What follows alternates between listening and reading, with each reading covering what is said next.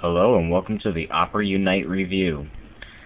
Today I will be reviewing the Opera 1060, its current version. This is July 2010, and we will be demonstrating what Opera Unite is. Now, a lot of people were confused what Opera Unite has the capabilities of, and not too many people were interested in what Opera Unite has to offer. But what you're looking here is share 10 gigabytes of photos in 10 seconds, stream music from your own computer. What this basically is telling you is that you can run your own web server off your computer. So for example, you want to share music with your friends, and instead of uploading the music from your email and send it off via email, you're wasting time uploading, or even uploading it to an online service such as Box.net or Dropbox and then send it over there. Instead, you can instantly share music with your friends through this Opera browser. So I'll be showing a demonstration. Over here is a little icon. This is the button for Opera Unite. And when you click on it, it would say to enable Opera Unite. Already mine is enabled. Now, we have these panels here which will show the Opera Unite menu. We have the default file sharing, the fridge, media player, messenger, photo sharing, and web server. I'm going to guide you to the music player so you know what we're talking about. I'm going to double click on music player, and it's going to open up a page fairly fast.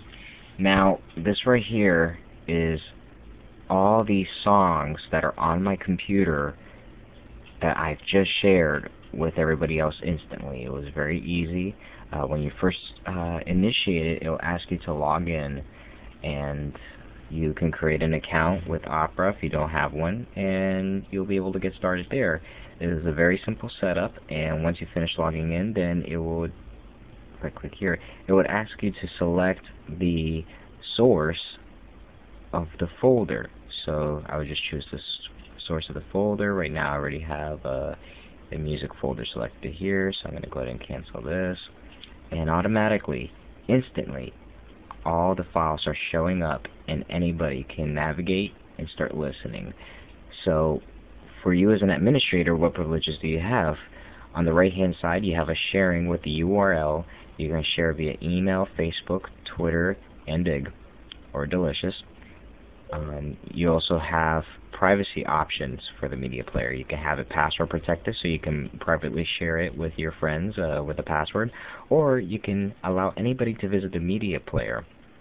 Now, you do have to keep your computer on in order for it to show the files, since you are running your own server. So example, I'm going to click on an album. I'm going to click on subdirectly, and then all the user has to do is press, pardon for the video, press play, and it immediately starts streaming from your computer to theirs. It does it very, very quickly, and if they want to have the music, all they have to do is right-click it, and they can save link content as, or save to the downloads folder. They can easily do this with any browser. They can save link as, and they will be able to have the music on their hard drive. Now, this also allows you to connect a web server. So I'm going to go ahead and start this up. Now, this is the web server that I have already initiated the files here. These are simple HTML files, and I'm going to be using this for demonstration purposes. I'm going to go ahead and I am going to copy the location of that website, and I'm going to start private browsing, and I'm just going to paste and go. Mine is password protected, so give me a second.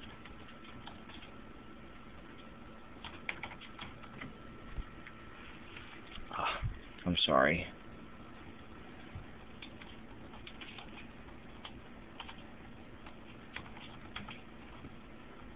There you go. So if this was a public web server, immediately when you go to that link, you'll be pushed over to your own personal website. And the links work.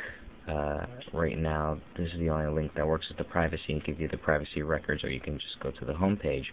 Now, this is a fully functional website that you can publish from your own website. You make either in iWeb for Mac, front page. So you run your own web server, and you don't have to pay for how technically we call it middlemen to hold your website in their servers. So that's a demonstration of a website on a web server. We are going to, and if you want to stop an activity, you just right click the activity and press stop, or you click and you can press stop or start. You also may add more applications, so you can add stuff like streaming media, task manager, web proxy. You can create your own proxy server, media player, as we have here. They have file sharing, photo editing. They have a lot of neat stuff here. And Opera Unite is basically a system where you can share your files with anyone in the world just using your web browser. And yes, you would have to keep your browser up. Now, if you don't want to have this browser open, you can always close the browser, and it'll ask you, would you like to really exit out of Opera, or would you like to minimize it to the taskbar? And you'll click on minimize, and you can click on remember, so that every time you start Opera, it'll start up Opera Unite.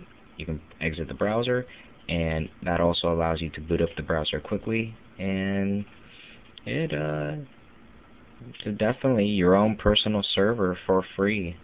This is a free browser, and the server is free. The only thing that you have to worry about is your bandwidth. So if you have limited bandwidth, you would have to get unlimited bandwidth. And depending on your service provider, you would be able to have the upstreams and downstreams. So this is a definite opportunity for everybody to share their files. And as they say, share photos, 10 gigabytes of photos within 10 seconds. It will allow you to do that. So this is the easiest and the fastest way to store your files. All this is a front door to your computer, very secure, very safe, and they have access to only the files you choose. So this is my video review of Opera Unite with Opera 1060.